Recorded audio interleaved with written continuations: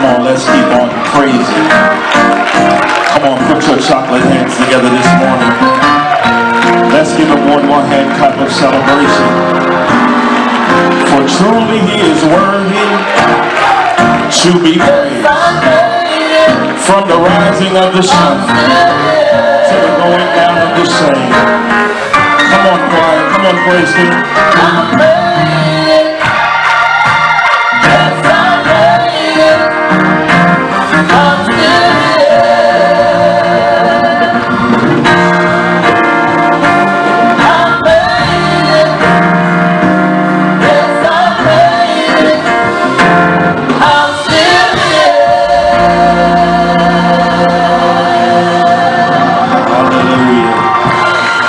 Hallelujah. Hallelujah. You may be seated in the very presence of our God. Let me first greet you in the name that is above every other name. The name at which every tongue shall confess. The name at which every knee shall bow. The name who at the end of the day is really the only name that matters. I greet you in the matchless and marvelous name of our Lord and Savior, Jesus Christ.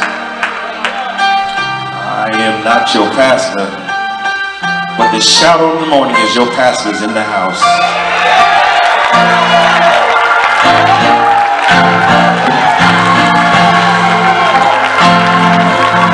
Come on, y'all, let's give God praise.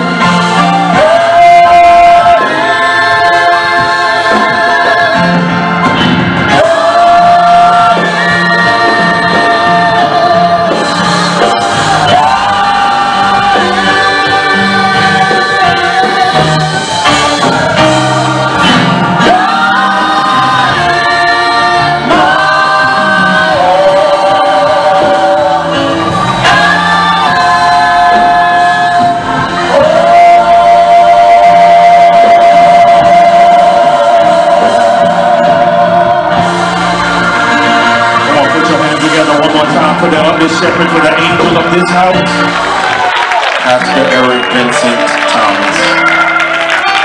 To God be the glory. I said, to God be the glory. My microphone must not be on. I said, to God be the glory. Hallelujah. Thank you. You may be seated in the presence of the Lord. I am humbled and thankful to be able to stand before you today on behalf of my brother. He is my fraternity brother. He is my brother in Christ. He is my brother beloved. Let me try it this way. There aren't that many people who I'd cut you over. I might cut you for arrogance. Come on, y'all. Let's give God praise once again for our pastor. God bless you, brother. Amen. It's so good to be standing on the rock one more time. To all of the deacons, to fellow clergy, to all of the mothers, the officers of this great church, to this music ministry, God bless you. It is truly my honor and privilege to bring you greetings on behalf of the other best church, the Mount Olive Baptist Church in Stockbridge.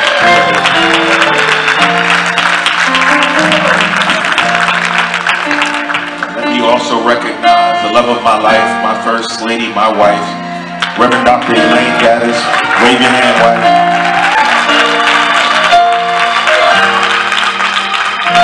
It is so good to see so many familiar faces that we've come to love over the years. Like I said, it's good to be standing on the rock one more time. It is not my task to be long today. I have one assignment: to bring a word from the Lord. And the good news is that there is a word from the Lord. A word that I think is actually prophetically appropriate on a day like today. So if you don't mind, I would like to invite your attention to the New Testament epistle of 1 Timothy. 1 Timothy chapter 1, verses 12 through 17. If you don't know where 1 Timothy is, it's before 2 Timothy.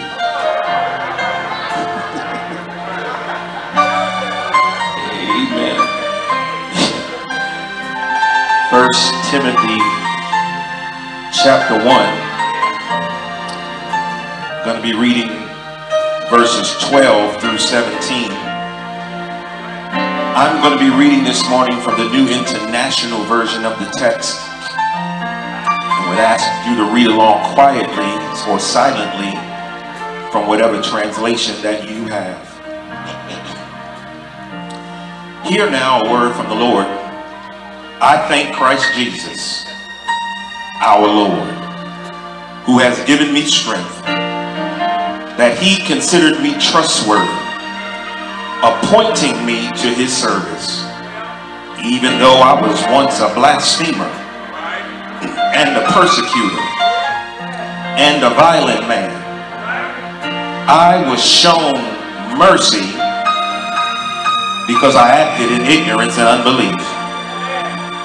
The grace of our Lord was poured out on me abundantly, along with the faith and love that are in Christ Jesus. Here is a trustworthy saying that deserves full acceptance. Christ Jesus came into the world to save sinners, of who I am the worst. But for that very reason, I was shown mercy, so that in me, the worst of sinners, Christ Jesus might display his immense patience as an example of those who would believe in him and receive eternal life. Here it is. Now to the King, eternal, immortal, invisible, the only God, be honor and glory forever. Church folk don't know when to shout. And ever. Amen. That's it. The word of God for the people of God. Somebody ought to say thanks be to God. You may take your seats in the presence of the Lord. The grass withers, the flower fadeth thereof, but the word of our God shall stand forever. Please keep your Bibles open. Keep your Bibles open. Keep your applications unlocked. Look again with me for a point of emphasis at the first few words in verse 12. Here's what it says. I thank Christ Jesus, our Lord. Under the unction and direction of the Holy Spirit, I want to put a tag on that portion of scripture and preach this morning from this simple thought. Be sure to tell him thank you. Be sure to tell him thank you. Come on, grab your neighbor by the hand. Let's come into agreement. Let's have a quick word of prayer. I believe it's important for the saints to touch and agree and come into agreement that we might position ourselves to hear and receive a word from our God. Let's pray. Father, we thank you, for this is the day that you have made. We thank you, God, for allowing us to be in this sacred space called St. Peter one more time. You have been good to us. If we had 1,000 tongues, we just couldn't say thank you enough. But with the one tongue that we do have, we give you the highest praise. We say hallelujah. We say hallelujah. Preach, Holy Ghost. Hide this preacher behind your cross. Baptize my mind and my mouth, that I might say what you would have me to say. Use me now to preach your word, that somebody might be saved, somebody might be set free, somebody might receive the strength to run on a little while longer. We love you and we thank you for what you're about to do in this place. It is in the matchless name of Jesus that we pray. Let every believer say, amen. Come on, help me out real quick. Turn to your neighbor one time. Say, neighbor, oh neighbor, be sure to tell him thank you. Okay, that was the wrong neighbor. Look at the other neighbor. Look at the other one. That look like they're glad to be here this morning. Say, neighbor, oh neighbor, be sure to tell him thank you. Every hand lifted across the sanctuary, repeating after me. Say, speak, Lord, I'm listening. Now, if you're ready to hear a word from the Lord, come on, put your hands together. Let's give God one more good God bless you. Preach, Holy Ghost.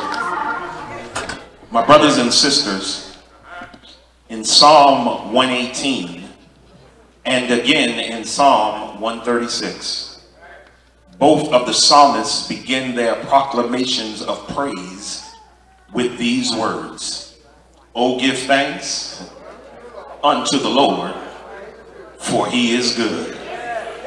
Allow me to suggest to you that the psalmist came to the same conclusion. That is, when God's been good to you, the proper response is to lift up your dignified hands, open up your dignified mouths, and tell the Lord thank you. I can't speak for any of y'all, but as for me, I've reached a point in my life now where I can't come into God's house without a thank you on me somewhere. I can't come into the Lord's house without lifting up my hands. I can't come into the Lord's house with telling him how much I thank him. Here's why: because the Lord's been downright good to me. He's brought me a mighty long way. He's been blessing me over and over and over again. And I know that God's been good to you because he's sure enough been good to me. In other words, I believe I'm not the only one in here who can testify that the Lord's been good to you. And since you and I know that the Lord's been good to you, now would be a good time in the worship service. Lift up your hands and open up your mouth and give the Lord the best praise that you have. Now would be a good time to tell the Lord thank you. I feel like preaching this a little bit now. In a very real sense, this is what today's text is actually all about. It's about a moment in the life of the Apostle Paul where he had to take a pause to the cause and tell the Lord thank you. Let me give you the context of the text. You see, the context of today's text is that Paul is writing a letter to his young protege, to a young preacher by the name of Timothy. As Paul is writing this letter to Timothy, he's writing to Timothy to talk to Timothy and to teach Timothy about serving our Lord and Savior, Jesus Christ. But a funny thing happens, Pastor Thomas, in the midst of Paul's writing, because as Paul is writing to Timothy about serving the Lord, Paul takes a pause to thank the Lord. And it actually kind of makes sense when you think about it. Because if you ever talk about the Lord for too long, you begin to think about how good the Lord's been to you. And when you think about how good the Lord's been to you, you can't help but to give God a word of thanksgiving.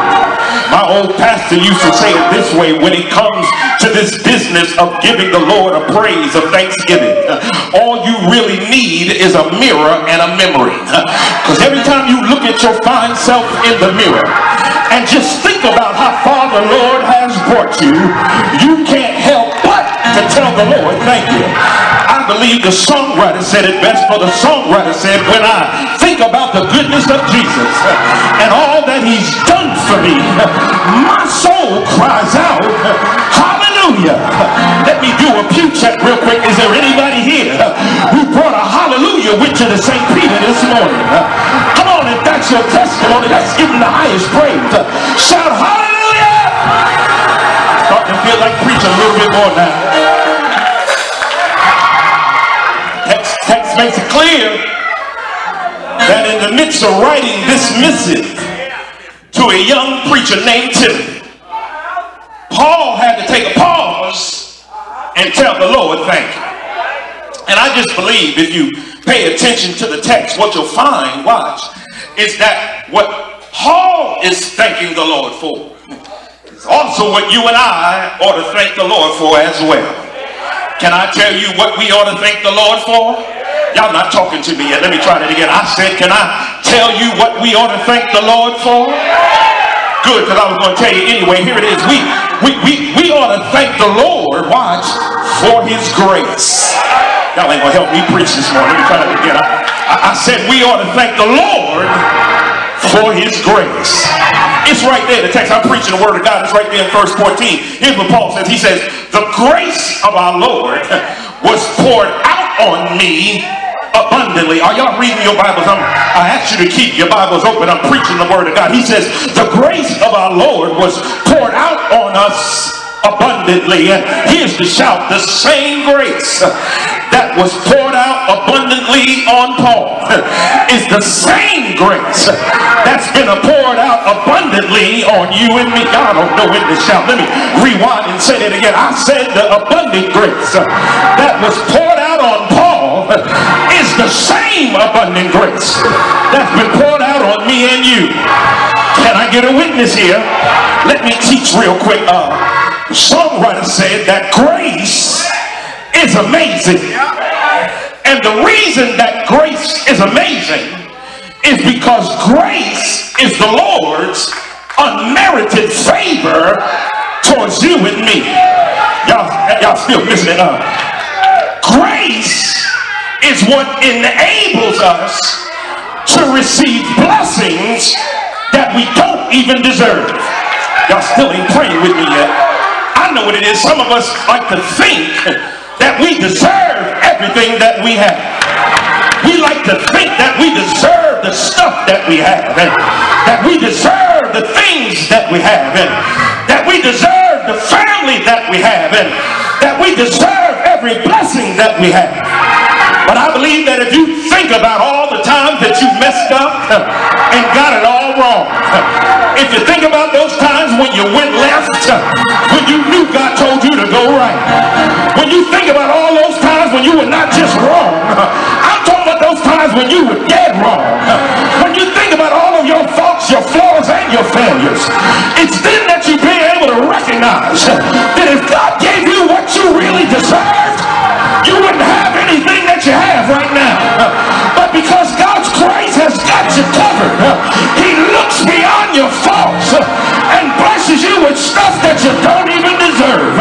Oh, is there anybody here who can testify that you thank God that he blessed you with stuff that you know you don't even deserve?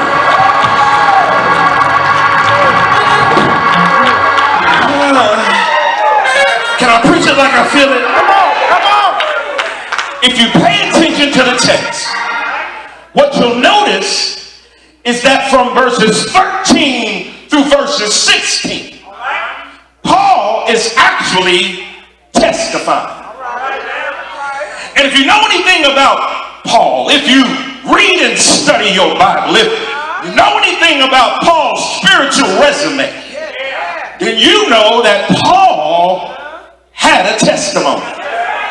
Come on up in here. He met Jesus on the road to Damascus. Met him when he was still called Saul. Met him where he used to be. And because he met him where he used to be, Jesus cleaned him up and made him better. I don't know about you, but that probably sounds like most of our testimonies. God met us where we used to be, cleaned us up, and made us better. Oh, come on, don't sit there and look at me with that tone of face. You may not be perfect, but somebody ought to be able to thank God that you're not who you used to be. You may not be all that you need to be, but thanks be to God, you ain't who you used to be. I wish I had a witness in here. Hallelujah! I'm shouting for you because you ain't shouting for yourself. Hallelujah! Paul is testifying. And what I love about Paul's testimony, watch, is that Paul actually comes clean about who he used to be. Oh, come on, y'all know how we do. We like to act like who we are is who we've always been. Don't sit there and look at me like that. We like to act like what we have is what we've always had. That we can shop now like we always used to shop. Like we driving now like we always. I need some MARTA bus riders to help me right here. Like we always roll like we roll now. But Paul wasn't like that. Paul came clean about who he used to be. It's right there in your Bible. Paul said, I used to be a blasphemer. I used to be a persecutor. Are y'all reading your Bible? I used to be a violent man. I used to be ignorant to the things of God. I need some folk who ain't always been saved to help me right here. But Paul utters two words at the beginning of verse 13 that ought to make every believer lift up your hands and give God some praise. What's the two words, preacher? The two words are even though. Come here, even though you messed up and knew you messed up. Even though you got it wrong and you knew you got it wrong. Even though you knew you was doing stuff that God told you not to do. Even though you knew you were making calls that you knew you should not make. Even though you were going places you knew you should not go. God covered you with his grace. And because he covered you with his grace, he gave you another chance to get some things right in your life. He gave you another chance to clean up what you messed up. He gave you another chance to right some wrongs and get some things right in your life. I wish I had a witness here. Let me help you see it. I am a college professor. I teach at Ohio Christian University. And one day in my class, Pastor Thomas, I invited one of my students up to the front of the classroom. I wrote a question on the board and I told her to pick up the dry erase marker and write in the correct answer. She wrote the wrong answer. So I handed her the eraser and gave her another chance. She wrote the wrong answer a second time, but I told her to erase what she did. She wrote the right answer the third time. What are you trying to tell us, preacher? I'm simply trying to tell you that grace is nothing more than a spiritual eraser. It allows you to clean up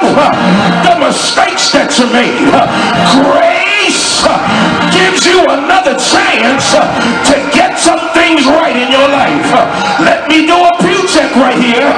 Is there anybody here who can give God some praise for God's grace? You ought to give him some praise, because you and I know that he gave you a second chance, and a third chance, and a fourth chance, and a fifth chance, and a sixth chance, and a seventh chance. He's the God of another chance. I wish I had a witness here. Sit down, you're making me nervous. Here it is. God has given everybody in here a whole lot of reasons to tell him thank you. If you don't believe me, just look right over there.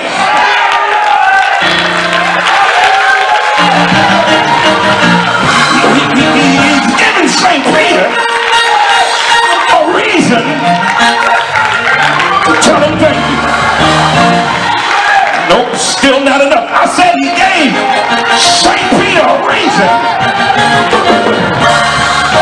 to tell the Lord thank you. Not yet. Hold up, hold up. Sit down. But if that don't do it for you, the least you ought to do is tell him thank you for his grace. But wait, there's more. Because not only should you thank him for his grace, you also ought to thank him for grace's twin. It's called mercy. I'm in the book. Because the Bible says that the Lord had shown Paul some mercy. In other words, y'all missing it. God could have punished Paul for all the wrongs that he did. He could have punished him for being a blasphemer. He could have punished him for being a persecutor. He could have punished him for being a violent man. He could have punished him for all of his sins and transgressions. But instead of punishing Paul, he looked beyond his faults and gave him some mercy. He forgave him of all of his sins. See, church folk don't know when to shout. I think I know what it is. I know what it is. I know what it is. Here's what it might be. Some of y'all can't get happy over mercy because you might be one of them perfect folk who don't need any mercy. You know what I'm talking about. You might be sitting next to that person right now. You know the one who don't never do anything wrong. You know the one who like Jesus, who never committed any sins. You know that perfect one who crosses every T and dots every I. If that's your testimony, God bless you. But for those of you in here like me, for those who know you sin every day, for those who know you fall short daily, now would be a good time to lift up your hands and give God a praise of thanksgiving for his mercy. Starting to feel like preaching a little bit more. Come on, sit down. Your neighbor behind you can't see. Here it is. Watch. I told you that Paul has been testifying. But Paul takes a pause in his personal testimony at this point in the letter to make a pastoral proclamation about the preeminent purpose of Jesus Christ. In other words, Paul takes a pause to lift up a central tenet of the Christian church. Y'all ready? Here it comes. Paul said, Jesus came into the world to save sinners like you and me. Y'all missing it? Bible says that while we were yet sinners, God, I need some Bible readers, help me right here. He died for you and for me. In other words, he died on a Friday, stayed in the grave all day Saturday, but early, need some Baptists to help me holler right here. I said early on a Sunday morning, got up from the grave, all power in his hand. He did all that so that you and I could be saved. Y'all not feeling me yet? I was reading an article not too long ago that was talking about New Age Christians. That was talking about Christians of this new age and the new millennium. And the interesting thing about the article, Brother Deacons, is that the article said was that New Age Christians don't like hearing the pastor talk about sin in church. Because they believe that talking about sin makes them feel uncomfortable. They'd rather hear about prosperity. They'd rather hear about blessings, increase, and overflow. But I stopped by St. Peter to tell somebody that Jesus did not die on a bloodstained cross just so you can have prosperity, increase, and overflow. He died on a cross to save you and me. I believe the songwriter said it best. Jesus went to Calvary, save a wretch like you and me. They hung him high, stretched him wide. He hung his head. For you he died. But that's not how the story ends. Because 3 days later, he rose again. I know that we like to save our best praise for when the Lord gives us stuff. I know that we like to save our best shout for when the Lord heals our body. I know we like to save our best thank you Jesus for the breakthroughs that come our way. But every now and then you ought to give God some praise just because he saved you.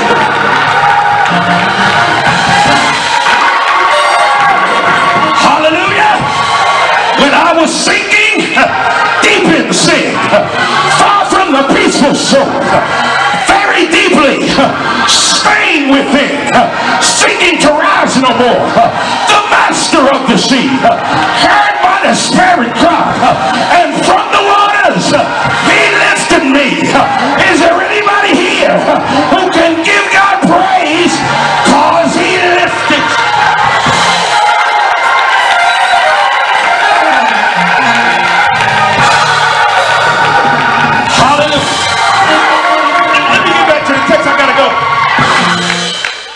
Paul takes a pause in his personal testimony to make a pastoral proclamation about the preeminent purpose of Jesus.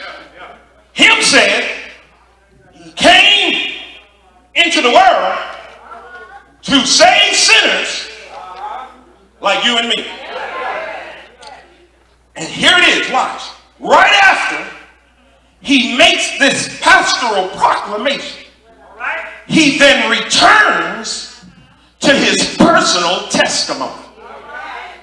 Because right after he talks about Jesus dying to save us, he then comes clean about another truism of his life. He says that when it comes to being a sinner, I am the worst. Are y'all reading your Bibles? I'm preaching the word of God. Let me help you see it this way. Gattis translation. He says, when it comes to sinning, I got a PhD in sin. Y'all ain't gonna help me right here. He's saying, on my best day, I'm still a sinner. And I just believe, I don't know about y'all, but I believe that we need more Pauls in the church. We need more folk in the church who are willing to take off that holier than thou facade. Put aside that consciousness and get real and admit that on your best day, you a sinner too. Need somebody help me right here. One of the reasons that the church is in decline, one of the reasons that young folk don't want to fool with the church is because they see the church as filled with hypocrites, with people who like to act like they ain't struggling with no sin. But what Paul is trying to teach you and I is that you need to stop sitting there acting like you ain't struggling with nothing. Because everybody in here is a sinner. But can I give you some good news? Come here it is. Even though all of us are sinners, all of us are never that far from the Lord's mercy. The Bible says that goodness and mercy shall follow us. I need some Bible readers. All the days of our lives. The Bible says that because our God is faithful, new mercies meet us morning by morning. And here it is, the reason that mercy is following you all the days of your life. And the reason you get new mercies morning by morning is because your God, our God, wants to put us on display. Let me show you what I mean. Watch the text. In verse 15, Paul declares that when it comes to sinning, he's the worst. But in verse 16, Paul then says that even though he's a sinner, God wants to make an example of him. In other words, God wants to put him on display so that folk around him can see that if God can use him, God can use anybody. So that folk around him can see that if God saved him, God can save anybody. So that folk around him can see that God is able to use sinners to do great things for the kingdom of God. Come here it is. God wants to use you because there's some folk around St. Peter's who still need to be saved. There's some folk in Atlanta who need to be saved. There's some folk in this community who need to be saved. And God wants to put you on display. Not so folk can see you, but so that folk can see that if God saved you, God can save them too. And if God can use you in spite of your faults, in spite of your failures, in spite of your flaws, in spite of your imperfections, that same God is able to use them too. Y'all not getting it yet? Let me try it this way.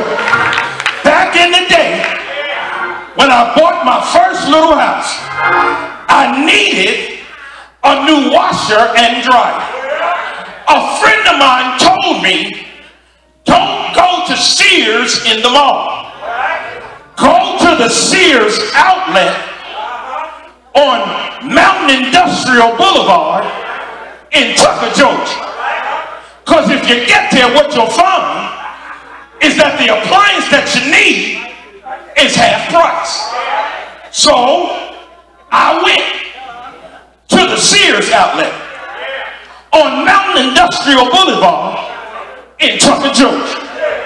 And when I opened the door and walked into the store, sure enough, the washers and dryers were half the price. I asked the sales associate why the units were half price. Here's what she said. She said, these units are dented and scratched. These units have some imperfections. natural understands that in spite of their imperfections, they can still dry your clothes, they can still wash your clothes. In spite of the faults and flaws, they can still be used.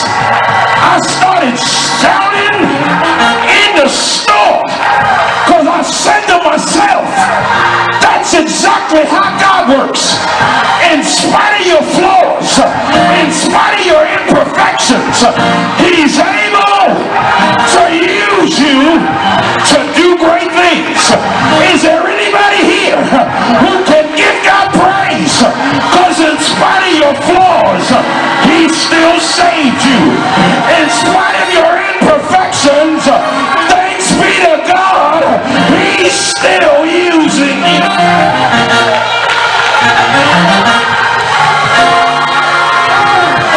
I gotta go. I gotta go. I gotta go. Thank you, Jesus. Be sure to tell Him thank you. But hold up. There's more. Because if you look at the text, not only does the text tell us what we ought to thank God for, that we ought to thank Him for grace and mercy. But here's the cool part. It also tells us how to thank the Lord. Can I tell you how to thank the Lord? Come hear this. I'm going to start where I started. Hear this. You thank the Lord coming into the Lord's house, lifting up your dignified hands, opening up your dignified mouth, and telling the Lord, thank you. Let me help you see it real quick. I ain't got a lot of time. I gotta go. I don't know about your mama, but here's how my mama raised me. Mama said, when somebody does something for you, the next two words that better come out your mouth ought to be, thank you. Y'all mama must have been like my mama. Watch, listen now, listen. In other words, she wasn't going for none of this, I'm going to thank Him in my heart. I wish you would. Say, I'm going to just thank Him. You better open up your mouth and utter two words, thank you. And you know what that says to me? That when God's been good to you, the least you ought to do is what your mama taught you to do. You ought to open up your mouth and tell the Lord, thank you. Come here, we family, right? Can I tell y'all what bothers me as a pastor?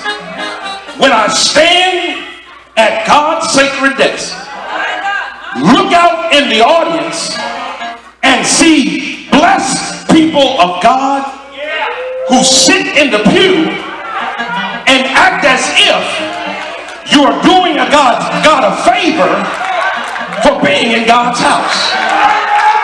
I have issues with blessed folk who never lift up their hands, never open their mouths and say thank you. Here's how I see it. If you got a dog that never barks, something wrong with that dog. If you got a cat that never meows, something wrong with that cat. And if you got a blood-washed, baptized, born again, blessed believer who never tells the Lord thank you, there's something wrong.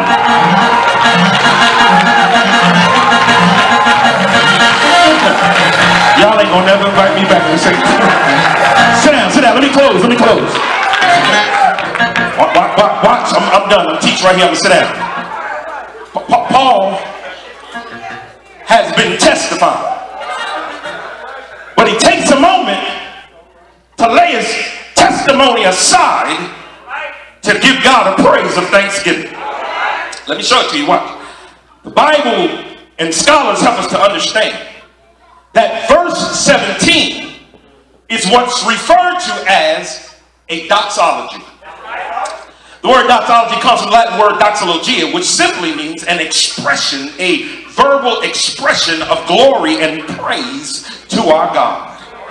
In other words, a doxology is nothing more than a short praise of thanksgiving.